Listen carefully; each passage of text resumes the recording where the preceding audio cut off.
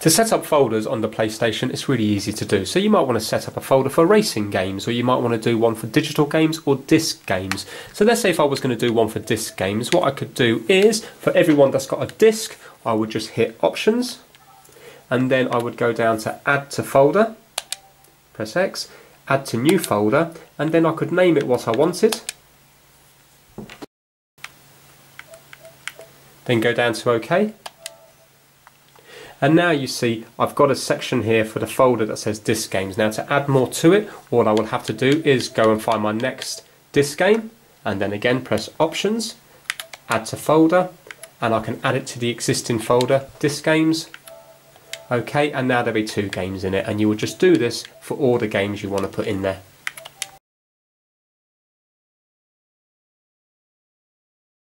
And now you can see when we go along to it that all the games are listed underneath it.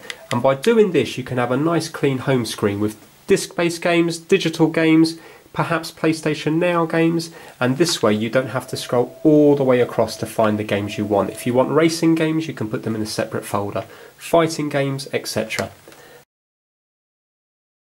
You can swap between 2 different applications on the PlayStation very easily. So for example, if you were playing a game and then on the browser you were watching a playthrough of that game, you can just swap between them. So here we have Nidhogg, and pretend that I'm playing now and I want to check something out. Press the PlayStation button twice and you can see now that I'm watching a YouTube video about it. Press it again and it goes back to the game. Press it again and it goes to that. So this is useful if you're trying to work your way through a game and you just want to keep flicking between them. To adjust the brightness of your light bar on your PlayStation 4 controller, it's really easy to do. Just press and hold the PlayStation button and then go to Sound and Devices and go across to Brightness of DualShock 4 light bar and press X. At the moment it's on bright, which is standard. We can change that to medium by just going to medium and pressing X, and then we can change it to dim as well.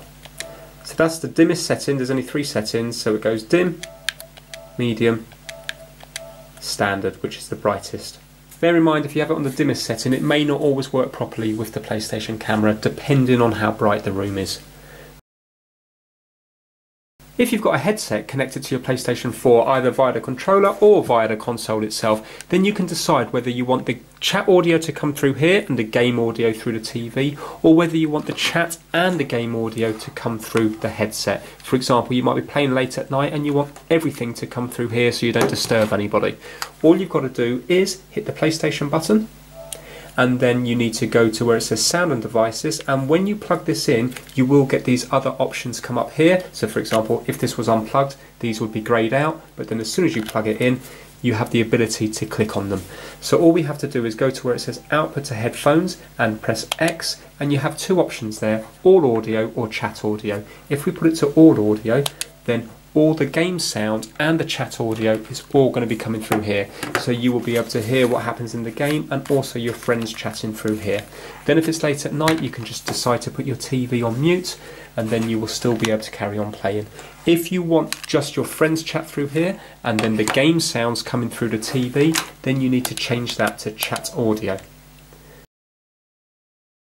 If you want to hide one or more of your games so information about the game doesn't appear in your activities profile or trophy list, then we can change this in the PS4 settings. So what we need to do is we need to go up to Settings, we need to go to Account Management, press X, and you need to go to Privacy Settings. Then you can click on Games and you can go down to Hidden Games. Then go to Hidden Games for PS4. Here we can choose the games that we would like to hide. So let's say if I wanted to hide Nidhogg, then I would go to Confirm. Obviously you can click all of them or some of them or just one of them. Go to Confirm.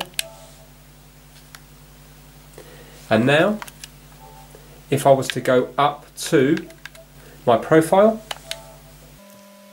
you will now see when I go to Games, if I was to go to Mantis Burn Racing, it doesn't say anything, but if I was to go up to Nidhogg, it will say here, hidden from other players.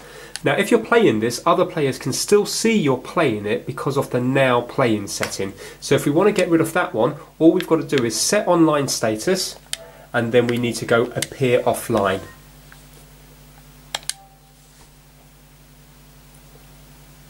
And now if you are playing that game, nobody will know you're playing it. You will now see that there will be an X next to your profile picture and it will say appearing offline. If you've got more than one PlayStation 4 or you've signed into a different PlayStation 4 and you want to download the games that you've previously bought from the PlayStation Store, all you've got to do is head over to Library and then you will get a list of the games that you've previously bought.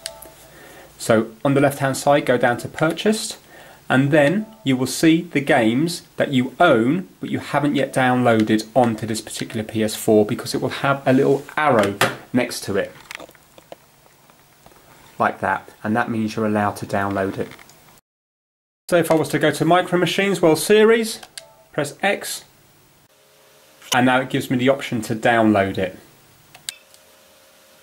Okay, and it says add it to downloads, and now it will just download over the internet. And if you go back to your home screen, you will now see up the top here Micro Machines has appeared, and once it's downloaded you'll be able to play it. And if you want to see how much left you've got on the download, you can just look at the bar here, that will give you an indication, or if you want a more accurate reading, you just go up to where it says notifications, and then you can see there, it will show you there how much is left. So at the moment, you've got roughly 26 minutes left, it's 6.6 gigabytes, and at the moment it's just done over 500 megabytes. So we're 1/12 of the way through. To access the quick menu on the PlayStation 4, we just press and hold the PlayStation button, and then if we want other menu items there, we can just go down to Customize, go across to Menu Items, and then we've got a selection of a few more. So I can go to Share Play and Accessibility, and now they will be added onto the left hand side here.